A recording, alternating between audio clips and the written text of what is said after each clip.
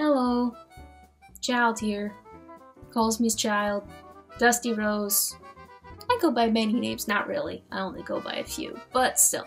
Hey there. Been a while since I've addressed you directly, but since I just finished one book and I'm about to add another, figured it's a good time to do an update. So I and my ever-changing mess behind me have finished The Four Loves.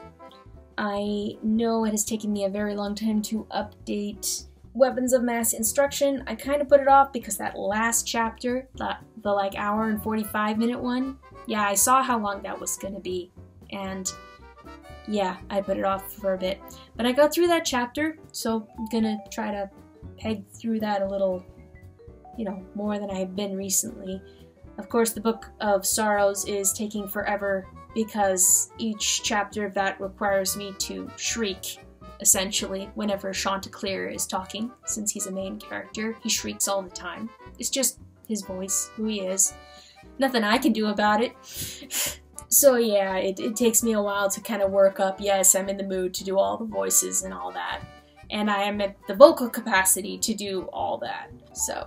So for now, I will continue to peg away at Weapons of Mass Instruction and the Book of Sorrows, and now I will be adding this third book. For the third book, we're going to be doing something kind of new, blind read. So not only have I never read this book before, I've never read anything by this author before. He's been touted as one of the really good Christian writers. I really don't know very much about him.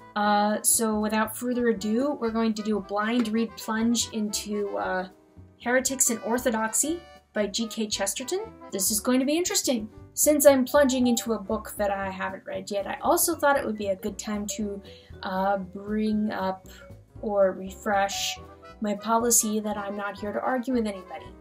And I appreciate that most of you have not tried to pick a fight with me. Like, you have no idea how much I actually appreciate that.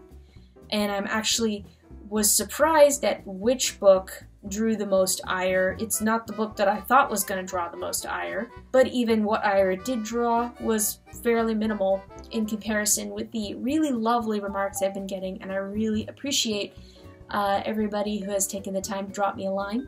I see it all, and thank you.